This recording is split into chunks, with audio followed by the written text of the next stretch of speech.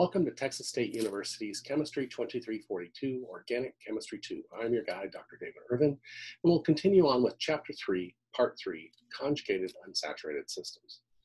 So now what we're going to do is we're going to look at reactions of isolated and conjugated dienes and look at their differences in their reactions and their reactivities.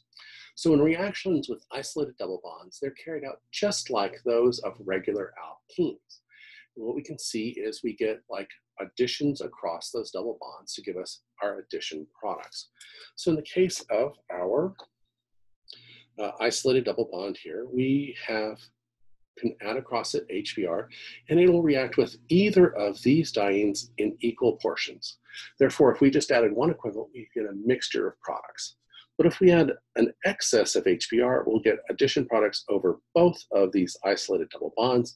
And of course, the bromine is going to go on the more substituted carbon following Markovnikov's rule. Hydrogens go to the more hydrogenated side, and the bromine will go to the more stable carbocation. Okay. If we have conjugated, if we have isolated double bonds, and we have a difference in reactivity, we can actually get to specificity because of the formation of a more stable double bond. So in this case here, we have a monosubstituted alkene. Over here, we have a trisubstituted alkene. So that's going to give us a tertiary carbocation as our intermediate. This is going to give us a secondary carbocation intermediate. Therefore, we do have a place that'll have a reactivity difference, and therefore the HCl will add across the more substituted double bond, giving us our major product being the more substituted double bond is going to be more reactive. In the case of conjugated systems, we actually see a different reactivity, okay? So if we take this 1,3-butadiene, and that's our conjugated system, and we add across it just chlorine, and we add one equivalent, we don't just see one product, we actually see two products. And the two products are the one where the chlorine adds across one of the double bonds by itself, and then to give us our 1,2 addition, where it's just adding across one double bond, both chlorines appearing on either side of that pi bond, and the other pi bond is unaffected. Or we see an addition where we get a chlorine on one end of it, a moving of the double bond, and a chlorine at the other location of the double bond. We call that 1,4 addition products, okay? So we can do that same thing with any other addition product across our double bond. In this case, of course, we have to follow Markovnikov's rule, where the hydrogen goes on the end, and then the bromine can either appear in the 2 position or the bromine appears in the 4 position. However, the hydrogen will always go to the 1 position, okay? So in the case of the 1,4 addition, we call that the direct addition. It adds only across a single double bond. In the 1,4 addition, we call that conjugate addition, meaning we've added 1, we've moved the double bond, and we've added to the 4 position, okay? But to understand this, we have to look at the mechanism. Okay, so in the case of butadiene, the first step in this addition reaction across a double bond is the electrons from the pi cloud acting as a nucleophile, reaching out and forming a new sigma bond with the hydrogen of the HBr, okay? When it does this, the hydrogen always goes to the less substituted carbon to generate the more stable carbocation. Okay, when we were talking about this resonance stability, we noticed that a carbocation is sp2 hybridized and has an empty p orbital. We have that empty p orbital next to p orbitals of the double bond. So what can happen is we can get resonance stability, and that carbocation can be shared across these 2 carbons, the 2 carbon or the 4 carbon. So now we have a choice of, if the bromine attacks the 2 carbon when it's in this resonance state, we get the 1,2 addition product. If the bromine waits around and goes to the 4 position, we get the 1,4 addition product. Note that we never form this primary carbocation, so we don't form that product at all. Okay, so now that we have a reason for us to have that 1,4 addition, let's look into it in a little more detail, okay? So when we talk about these, we have to think about what the reaction conditions are and how to change a 1,2 into a 1,4 and back again. So if we do this reaction at a low temperature, we end up with the 1,2 addition product being the majority of the product formed, and the 1,4 being a minor component of the system. However, at higher temperatures, we can shift that to be the 1,4 product is the primary or the major product, and the 1,2 is the minor product. Okay. So to understand this, we need to go back and think about thermodynamic versus kinetic control. Okay.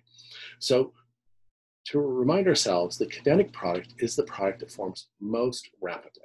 In the case of a 1,2 versus 1,4 addition, the 1,2 is the one that forms more rapidly. It's always the kinetic product. Okay. So the thermodynamic product, in contrast, is the one that makes the most stable or the lowest energy product right there. So to have a kinetically controlled reaction, those are reactions that produce the kinetic product as the major product. A thermodynamically controlled reaction is one that produces the most thermodynamically stable product, okay? Sometimes the most stable product is also the kinetic product. So you can't just have one or the other, you can actually have both. So in the electrophilic addition of conjugated double bonds, there are both kinetic and thermodynamic product that can be changed based on the reaction conditions. So we can take our addition of HBr across our conjugated diene and generate primarily our kinetic product or our thermodynamic product based on our conditions. So let's look at an energy diagram and figure out why that's true, okay? So if we remember our energy diagrams, we have our reaction coordinates as we go over here and our energy as we go up here. So our starting material started a certain amount of energy, and then through the first activation energy, we form our carbocation with our first addition of the hydrogen to one of our double bonds, okay? That's gonna generate our cation, allylic cation here. And so that's gonna go back and forth between the 2 carbon and the 4 carbon. So if the bromine attacks this position, that's going to be our 1,2 addition. And if the bromine attacks this position, that's going to be our 1,4 addition. Notice that the energy required to do the 1,2 addition is lower than that of the 1,4 addition. And when we come down to its product here, the energy of the product is higher than the energy of the 1,4 addition product, okay? So because this took less energy to do, it was a faster reaction, and therefore it's the kinetic product, okay? If we look at the other, the 1,4 addition, it took more energy to do that 1,4 addition. However, the product is lower in energy than the 1,2 product. If the product is lower in energy, that means it's the thermodynamic product, okay? It's the most stable product. And I'll give you a hint. The reason it's more stable is this is a mono-substituted double bond. This is a di-substituted double bond. Di-substituted bond, the more substituted double bond is, the more stable it is. Okay, so let's look at this again as a function of kinetic versus thermodynamic control. In the case of butadiene, we have our kinetic product is the 1,2 product because it's proximity to where the reaction happens, and our 1,4 addition is our thermodynamic product. Okay. At low temperatures, the reaction is irreversible, meaning that once we form a product, it's stuck, it does not move, and therefore the product that forms most quickly is the major product. Okay. If there's enough energy there is only enough energy for the forward reaction and not for a back reaction to get back to that allylic cation. And therefore, only the kinetic product, the one that happens faster, is the major product. Okay. However, in a thermodynamically controlled product, the reaction is reversal. We can form that 1,2 product, and then we have enough energy to go backwards in the energy diagram to give us our allylic cation back. Well, if we have our allylic cation back, then we can actually go in the forward reaction, and therefore, it will keep going back and forth until the more thermodynamically stable product is formed, okay? So a irreversible reaction does not have enough energy to go back to the allylic cation. In the reversible reaction, we have enough energy to allow it to go back to that. Therefore, the thermodynamic product, we can wait around until the thermodynamic product is formed. Okay, so why are 1,4 addition products typically more stable than 1,2 addition products? Okay, I gave you a hint when we looked at that energy diagram.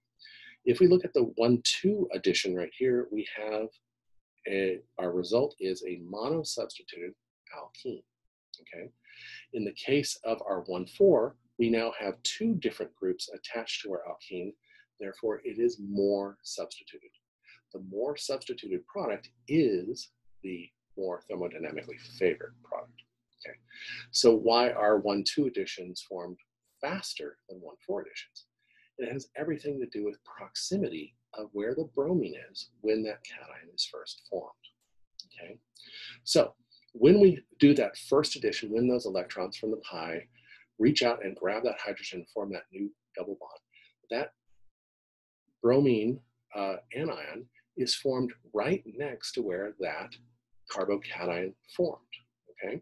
So it is the kinetic product because it's already right next to where the positive charge is forming, and then it can reach out and attack as a nucleophile and form that new sigma bond, giving us this proximity, giving us the kinetic product, okay?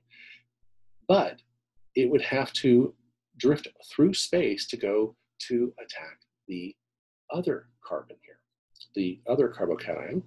And so that means it takes time for it to move over and transition.